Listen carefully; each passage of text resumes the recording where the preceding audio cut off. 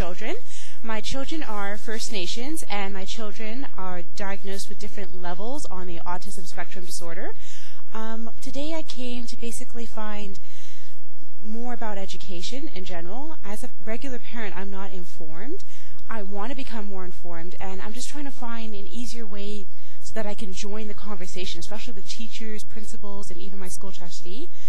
For myself, my main comment is I hope that today's discussion would actually touch upon the largest group of growing Canadians, which are either First Nation Canadians or children with special needs.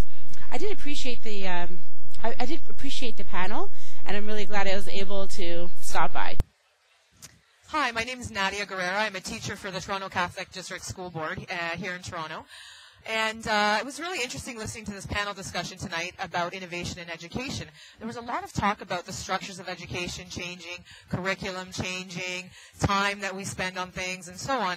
But, you know, I think there's a bigger question we need to ask before we get to the structures of education. Before we can change the structures of education, the meaningful discussion we need to have is about what the function of education is.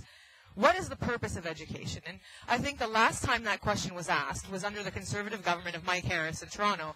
And they changed the focus from active, participatory citizenship, you know, teaching children to become active members of society, to becoming skilled workers in our society. So we moved to outcomes-based education in our last major curriculum revision.